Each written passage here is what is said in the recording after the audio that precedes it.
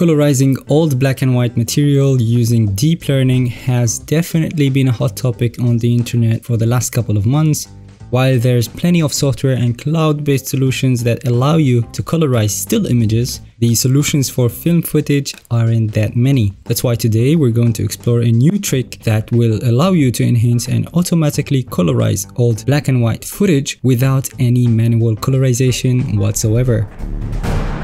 For this experiment, I've gathered a few public domain movie clips from archive.org, and I'm going to share with you guys the process as well as how the colorized clips look like, especially that the clips I chose contain a variety of subjects within the frame, ranging from humans, natural elements, vehicles, buildings, and it's going to be very interesting to see how the AI treats each one of those elements. This method relies essentially on two programs: Video Enhance AI, which we will use to enhance our black and white footage quality, and Adobe Photoshop, which we will use to colorize our video frames thanks to Adobe Sensei technology. On top of that, you will need an editing software of your choice. Now I know what you're thinking, why and how are we going to use Photoshop to colorize video footage? Well, if you're familiar with some of my previous tutorials about upscaling video footage, you probably know where I'm going with this, and if you aren't, then please bear with me here. Make sure you subscribe to my channel so you don't miss out on videos around this topic and much more in the future. Let me start by choosing one of the shortlisted black and white videos.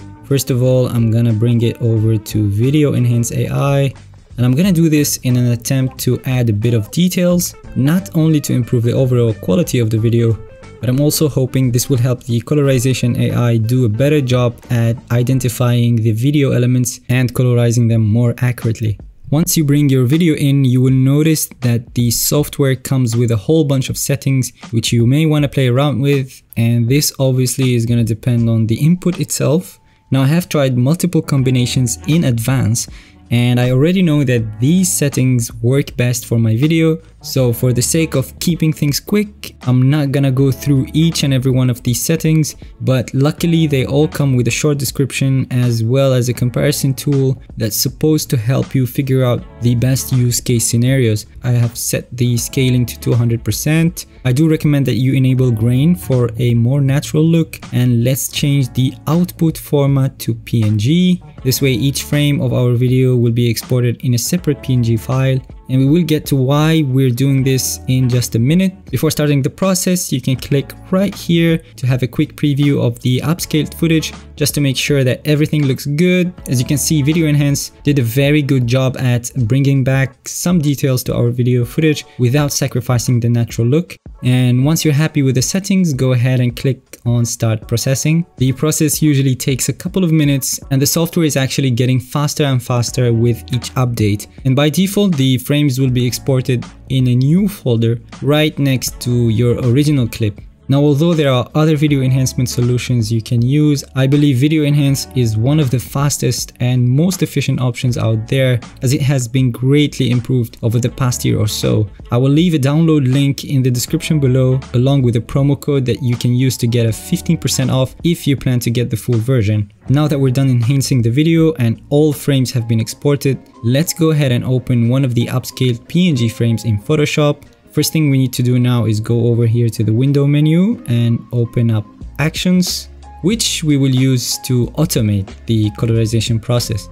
Next, let's go over here and create a new droplet. You can rename it to anything you want. I'm just gonna call it Droplet. After that, go over here and create a new action, and I'm going to call this Colorize frame, and now click Record. You will notice that this record icon has turned red, which now means that Photoshop is going to record every single action I do from now on. So with the layer selected, let's go over to Filter and open Neural Filters. And then you need to find the Colorize filter. If you don't see this here, you're probably using an old Photoshop version, so make sure you upgrade. In my case, I have used the Colorize filter before, but if this is your first time, instead of this button, you will probably see a download icon like this one by default. Make sure you download the filter first and then simply click here to enable it. It will take a couple of seconds to automatically add colors to your image, and as you can see, it's not random at all. The AI is actually able to identify different elements present in the frame and colorize them with very high accuracy, which is truly impressive. Now, what's great is that you're also provided with extra adjustments here, so you do have a bit of control over the new look of your image. For example, you can add saturation, or perhaps you want to reduce noise for further enhancement. I will go ahead and add a bit of a cooler tint to my image, as I'm not a big fan of the warm tone produced by the filter here. Once you're done and happy, you can go ahead and click OK. And as you can see, a new colorized layer has been created. And also the neural filter action, which we just did, has been recorded under the droplet. So now we're gonna look at how to apply the same action on all of the remaining video frames. So let's go ahead and stop the recording, go over to File, Automate, and create a droplet. First, choose where to save the droplet file, and this can be anywhere on your computer. I'm gonna place it on my desktop, and I will call it Colorize Droplet. Hit save. Next, select the set, which in my case is droplet, and the action, which I previously called Colorize frame. You can leave this list as it is.